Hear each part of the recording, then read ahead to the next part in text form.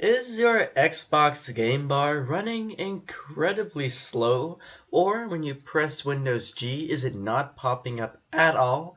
Well, in this video, I'm going to show you exactly how to fix that. So, if your Xbox game bar is running incredibly slow, you want to head over to Settings. Then you want to go over to Apps, which is right over here, and then to Apps and Features.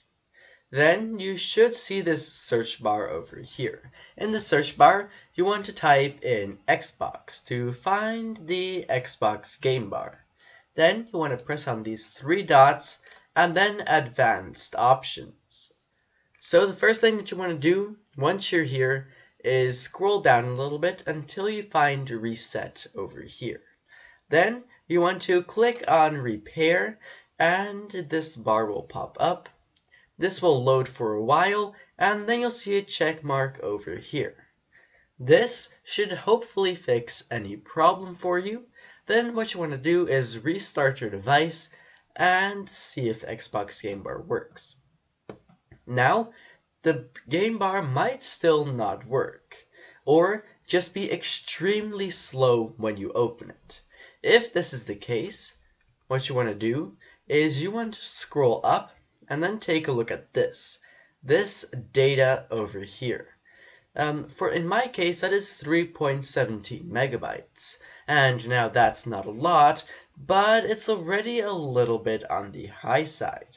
If this is any more than 4 megabytes, then what I recommend is to click on Reset over here.